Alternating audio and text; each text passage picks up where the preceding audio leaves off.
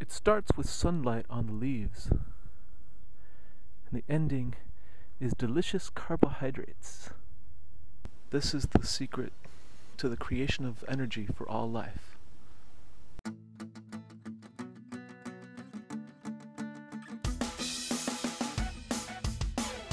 So this is a quick overview of how photosynthesis works.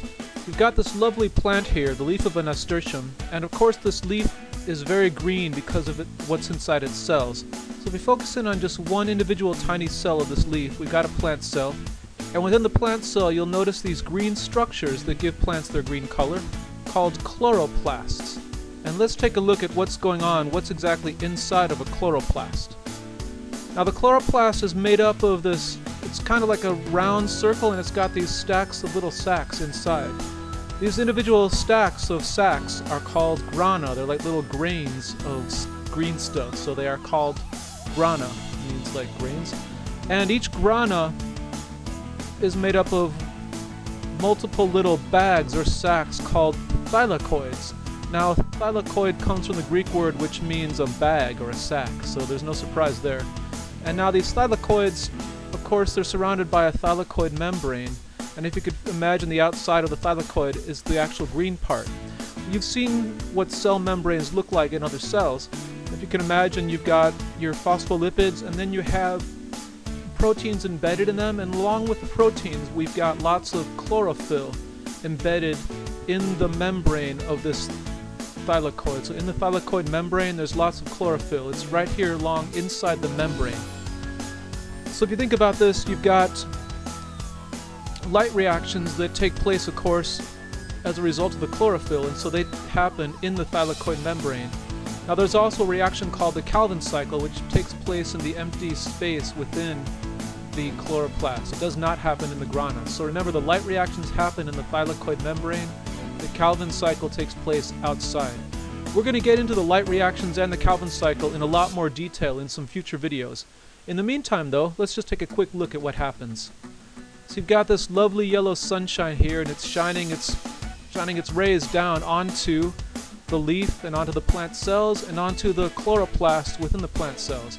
And of course the chloroplasts are green because they have all these grana, and of course the grana are made up of thylakoids, and the thylakoid membrane is full of chlorophyll, and that's what gives it the color green. And so as it absorbs this light, what happens is a lot of things. First of all, there's H2O, there's water inside of every cell. Plants take up water from the roots. That H2O gets split up, so you've got hydrogen and oxygen separated from one another. Now these chemicals get created, which we're not going to look at in detail in this video, but you should know what they are. So there's NADPH, which gets created in the light reactions, and also ATP, which, as you hopefully know, that's the energy currency of all living things. And then of course, since the H2O, the water has been split up, the O, the oxygen, is released back into the atmosphere. And this is how, as you've heard, plants produce oxygen or release free oxygen so that it can be used by other living things. Now let's look at the Calvin cycle. Remember, the Calvin cycle takes place not in the thylakoid membranes, but just in the space inside the chloroplast. So now this is where the carbon dioxide comes in. As you know, plants absorb carbon dioxide from the atmosphere, so that CO2, carbon dioxide, forms chemical bonds with the hydrogen. Remember, in the light reactions we separated hydrogen from oxygen, splitting up the water. Now you've got this free hydrogen, it's going to bond with the carbon dioxide. This takes energy, and so the energy comes from the ATP, so the ATP gets converted to ADP, from adenosine T for triphosphate to adenosine D, adenosine diphosphate. Also the NADPH gets reduced to NAD. Again, we'll look at what these chemicals are in more detail in a future video. But the final end product is sugar, glucose, which has the familiar formula C6H12O6. A lot of sugar molecules get bonded together, and that's how carbohydrates are formed. So there are three basic things to remember about photosynthesis. Remember, it starts with water and carbon dioxide and light from the sun.